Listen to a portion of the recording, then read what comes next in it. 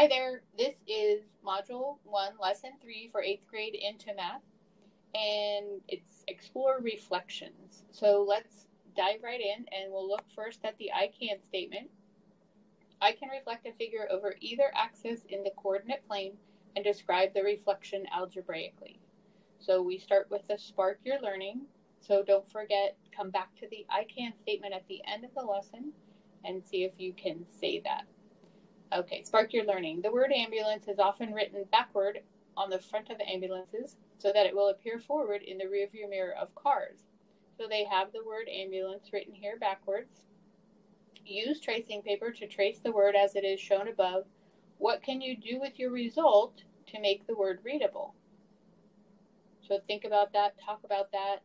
What effect do your actions have on the order of the letters, and what effect do your actions have on the individual letters themselves? So play around with that for a little bit, and then after you're done talking, you can restart the video and we'll head to the build understanding. All right, so let's look at build understanding. Again, they have a yellow box, which you know is important.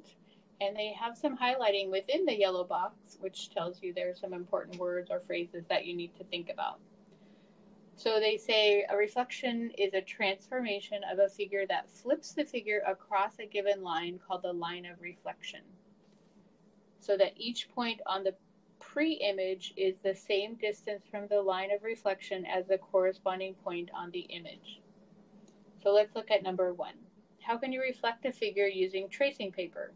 Draw the letter N on a piece of tracing paper, then fold the paper over the diagonal and trace the N. Unfold the paper, and you should see the original N and its reflection. So they've kind of given you an example here of what it kind of should look like. So let's look at A. Find 2 line segments for the letter N that are parallel in the pre-image. So here's your pre-image, and here's your image. That's the reflection over that diagonal line there. Are the corresponding segments in the image also parallel? So for example, if you pick this line and this line segment, the corresponding line segment for this one is here. No. See, here. See, that's one thing about reflections. You have to make sure that you have the same line in the image as you are talking about in the pre-image. And so then this line, it corresponds to this line. So are they also parallel? And B, use a ruler to measure the length of a line segment in the pre-image, then measure the length of the corresponding line in the line segment in the image. What do you notice about the lengths of the 2 segments? So in all of these questions, they're comparing the pre-image with the image, the corresponding parts that you're looking at. So C, they're going to have you measure an angle in the pre-image and the corresponding angle in the image. What do you notice? What can you conclude about the way reflecting a figure affects side length, angle measure, and parallel line segments? And then E, look at the N and its image on the paper. What do you think the word reflection, or why do you think, the word reflection is used to describe such an image? So think about all those things, pause the video, and then we'll move forward. But answer all the questions, talk about it, and then go ahead and go to the next section. Okay, so let's look at the Step It Out section. These 2 pages are both part of Step It Out. So the first thing they do is they're asking you, how can you reflect a figure over the x-axis or y-axis? So in each case, in this case, the x-axis will be the line of reflection, and if it's over the y-axis will be the line of reflection. So they say reflect the image shown over the x-axis. So now we're going to look at this image, kind of looks like the letter F, and we're going to reflect it over this x-axis, or you're going to. So remember, this is really important. They say to keep each point of the image, so each point of your image that you reflect over the x-axis, the same distance from the x-axis as the corresponding pre-image point. And they give you an example there. Point C is 12 units from the x-axis. So point C prime has to be 12 units along this same line here. It has to be 12 units from the x-axis down here. So at -12. So C prime would be down here. And so what they want you to do is label all these points reflecting it over the x-axis. And they say, remember using prime notation. So then they say, well, actually, pause the video and do that, and then you'll be able to answer the rest of the questions, or most of them. So the pre-image is upright. So it looks like the letter F. What they're asking now is this image that you've created from the pre-image reflection, is it also upright or has it changed? And then in C, they ask you to find the length of AC in the pre-image, and then also find the length of A prime C prime.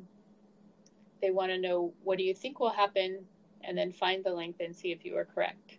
So pause the video and do those, and then we'll look at the next section, D and E and F. So for D, it says the original letter F faces to the right. Now they want you to reflect this image over the y-axis. So now think about where it might be, which quadrant. This is quadrant 1. This is 2, 3, and 4. So because you're reflecting over this y-axis, it's going to be here in quadrant 2. So is it going to face the same direction? If not, how is it different? Label the points using the double prime notation. So that's this. So now you'll have A prime prime, B prime prime, C prime prime, and so on. So go ahead and pause the video and do that. And then E, they have this table. They want you to fill in all these coordinates for the points that you have in your new images from the pre-image. So go ahead and do that, fill in the table. And then they want to have you look at your table, and in general, point AB reflected over the x-axis has what coordinates, and point AB reflected over the y-axis has what coordinates. So let's look at, for example, here's point AB, 3, 2. So when you reflected it over the x-axis, you had 3, negative 2, and then you'll have something different here. And then you can see an example for over the y-axis, negative 312 from 312. So what's going on each time is what they're asking. So do that one, and then we'll continue on. Pause the video from there. All right, so on this next page, number 3, on a piece of graph paper, draw a parallelogram in the third quadrant. So here's quadrant 3. Reflect this pre-image over the x-axis and describe the location of the image after the reflection. What quadrant is it in? What does it look like? Is it facing the same way? What are the similarities? What are the differences? Now they want you to reflect the image over the y-axis, and again, describe the location of the image after the reflection. And again, in C, they have a table for you to fill out similar to this one here, and what happened to each section, or what happened to each point. When you're finished with that, pause the video, finish that, and then do the check understanding.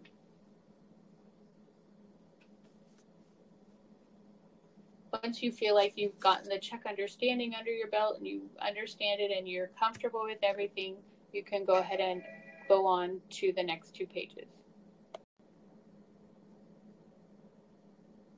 So this is the on your own, these 2 pages. And so this is to do on your own.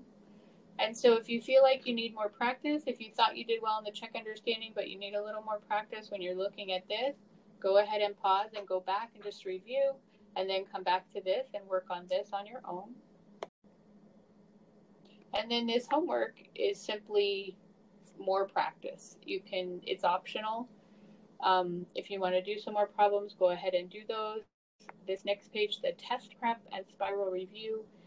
I recommend definitely doing the spiral review, but the test prep is also helpful just to give you practice with different types of questions that might be on standardized testing that relate to this topic of reflection.